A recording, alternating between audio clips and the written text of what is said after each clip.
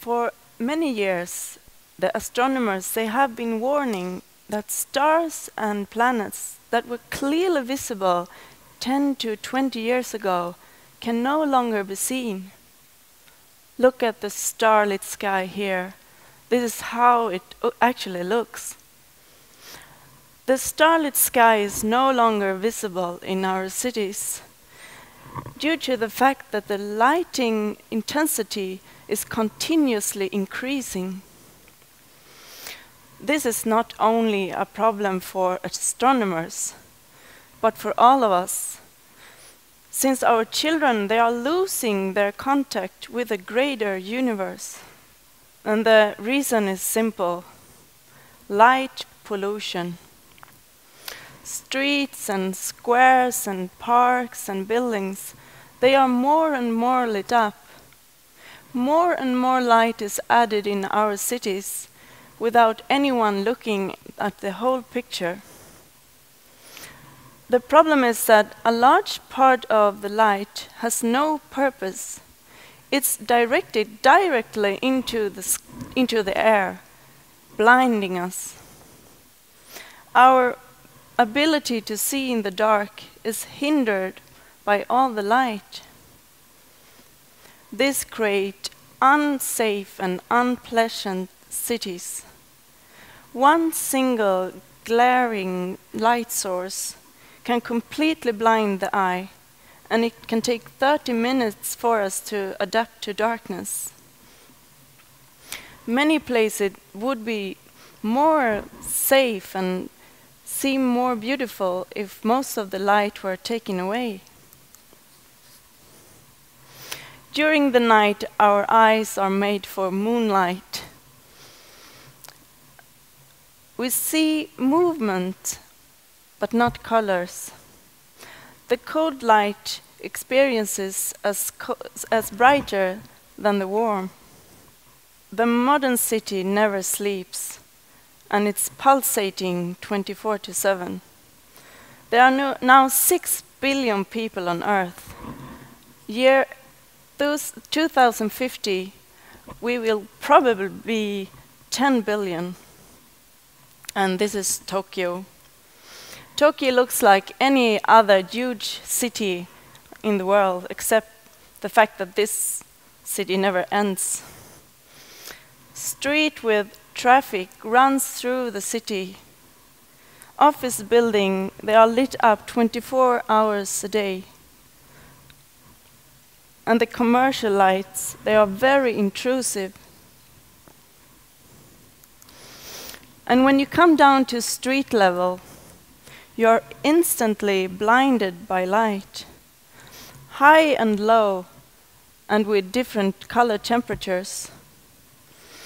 The blinding effect affects our night vision and makes us more and more dependent on the artificial light to see anything. Also, the light sources are often above us. In a few minutes you will see how it looks like when the light comes from the side. In this particular shop, there is more than 100 fluorescent lamps in the ceiling. Why? The white light with no shadows stresses the customer. When you exit the shop, you can't see anything. This man has only one lamp in his shop, and here you can see much better. This way of lighting protects your night vision.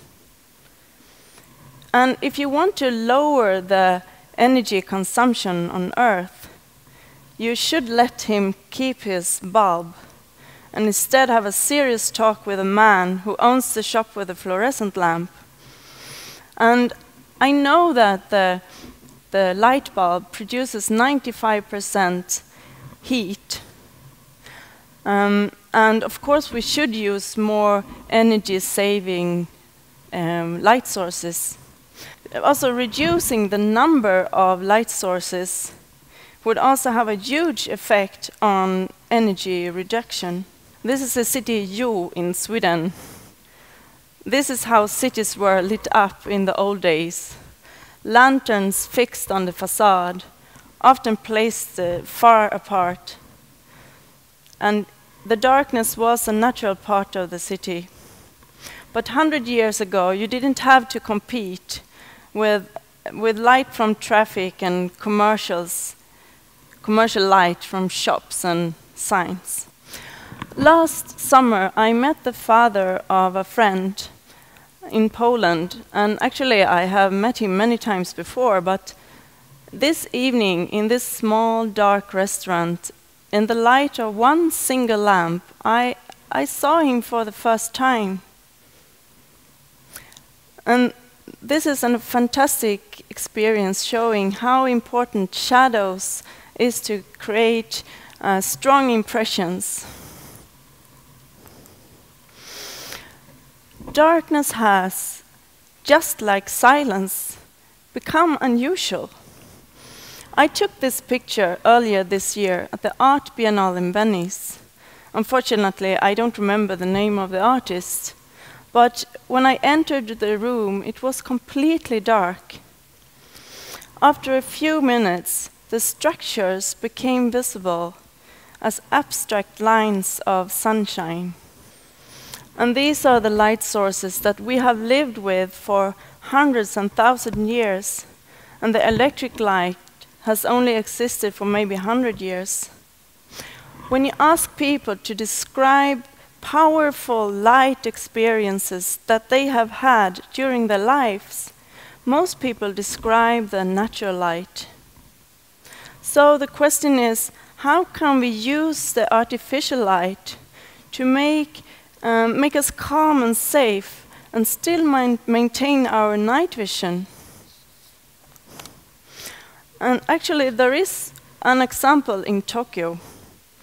In one part of the city, they have begun all over again. They have taken away all the light and started with darkness.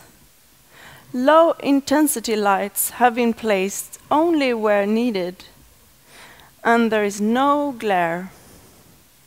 Lighting posts have been placed along the streets, but in open places, the sky is allowed to be the ceiling.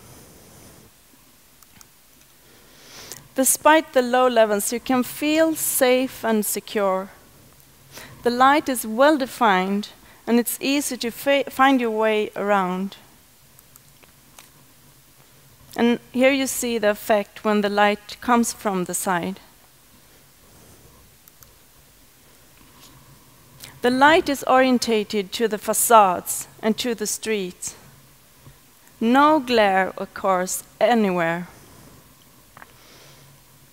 Crossings are lit with a code light for maximum orientation. Thanks to the facades around this little park, almost no lighting is necessary in the park itself. The water reflects the light in the surroundings, and there is a low light at the ground level along the small path, and also the cherry trees has a soft light.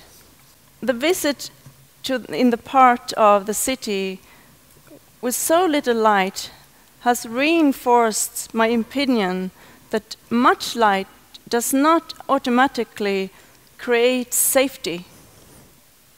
It's more important that the light is well defined, that it provides clear orientation, and is of low intensity so that we can see.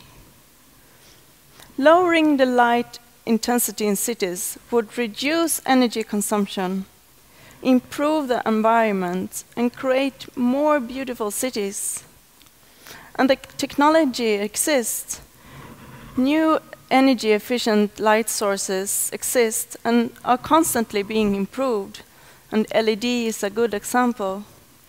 And as an architect and lighting designer, I look forward to do my part, so that my children can see the starlit sky in the future.